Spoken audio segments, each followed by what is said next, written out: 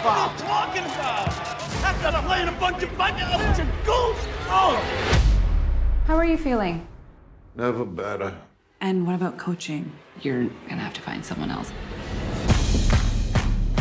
We're in full damage control mode here. You're a terrible coach. I had to call your old high school. Thank you. So you think if I coach a bunch of kids, that's gonna get me back to the league? I was relieved that an audience laughed, that they cheered when all the winning elements are happening in the game. And, could feel a little bit of people feeling the feels at a couple moments, when it gets dramatic. So, you just hope that it connects with an audience. And so when it does, you're just like, oh, thank gosh. Because otherwise it's all anxiety 24/7. How did you balance the comedy with making sure the audience still felt the weight of the film's more serious moments? Trying to find a balance tonally in a film is like, it's one of the most difficult things, and ensuring that all the cast is in the same sort of tonal range. Everyone's making the same movie, everyone's in the same world is always a challenge. From the script, we really had something that we knew was going to be, let's lead with comedy, because if you make them laugh, it's easier to make them cry. Those are my favorite movies growing up. Well, I can tell you definitely brought Bilal to life. What stood out most to you about Bilal's internal journey? Whoa. That we all face the same thing. I mean, as an actor, I can get a job today and my bank account is, you know what I mean? Like, you just being real, right? Bilal was going through this stuff where he's making all this money playing here, playing there, and he just forgot the simple thing of like, where'd you come from, man? Like, you have this crazy, career contract in China and you're playing basketball, but you have nobody to talk to. It is redemption. It is dropping an ego that is stopping you from being the best person you can be and accepting who you truly are or who another person is in the storyline of Macaulay Cassiday's character, Bettina.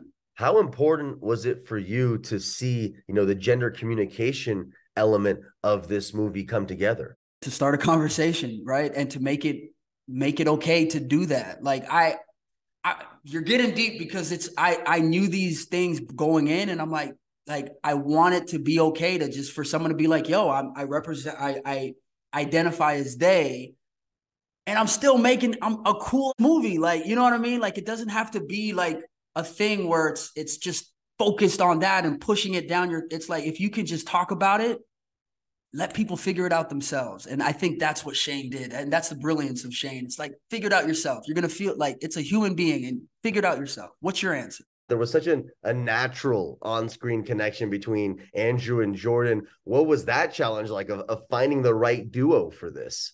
When the producers were like, hey, listen, we're speaking with Andrew Dice's Clay team, and, he's read the script and he's interested. I'm like, oh my gosh, are you kidding me? That's like, at first it was like, it kind of threw me like, wait a minute, because you think about Andrew Dice Clay, the stand-up performer, but then I had to think about Andrew Dice Clay and Blue Jasmine, Andrew Dice Clay and A Star Is Born. I'm like, oh yeah, he's a phenomenal actor. They both were so generous with each other. Like, so when they do a take and they'd argue and they'd fight, and they'd go at it, but then afterwards they would just high five and laugh and hug it out. And it was really great to see. A bunch of athletes who watch this will relate with Bilal's path. Was that in the back of your mind while developing the character in your head? 100%. I reached out to NBA players. I reached out to professional players overseas.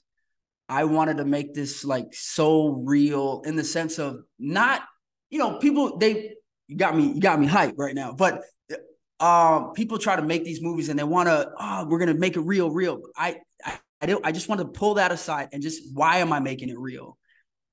Here's a guy who literally worked his ass off, got to a professional career as a basketball player. He has a temper. He has an anger problem. How does he fix this in his life? He goes back to this small town and helps the kids that went to his old high school to win a championship. Well, Jordan, thank you so much for joining me. Remember, Warrior Strong releases September 29th in theaters and all digital platforms.